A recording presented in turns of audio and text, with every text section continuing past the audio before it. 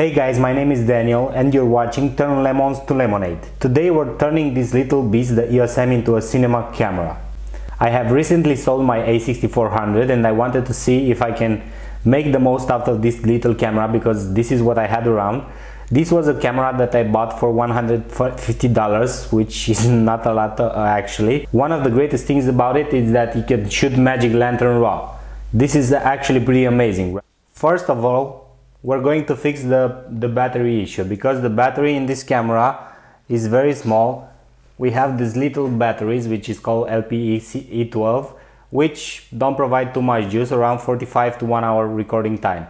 And for that we're going to use a DC coupler connected to a power bank to solve the battery issue.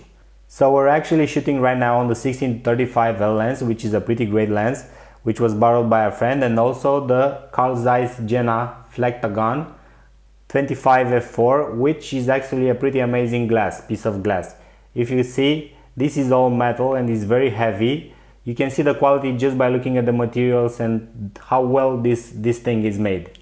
I have to shout out to my man Zeek for putting this thing to its paces and showing us how capable this little beast is using Magic Lantern. The best thing about it is that Magic Lantern community is very active about this camera and is actually pretty well developed.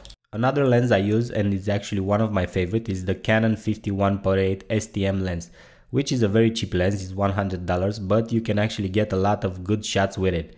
This was molded to become a cinema lens using the shallow focus ring, which you can see in the picture, and also I'm using a step up ring to use my Black Promise Tiffany filter and the variable ND filter. We're going to put the EOS M on this, which is a newer shoulder rig. It's pretty basic.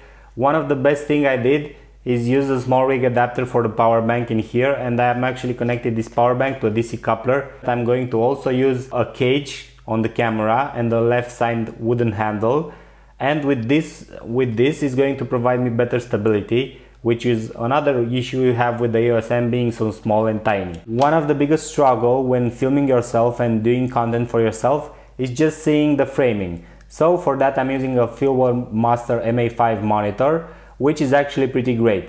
The only thing is that I don't know exactly if it's working perfectly with MCM Rewire RAW video, because I understand from Zeek that you have to use 480p video, 480p feed, which the monitor, as I can see, doesn't use actually. So I might probably have some dropped frames. I actually had some dropped frames, but I just hide it with the cuts.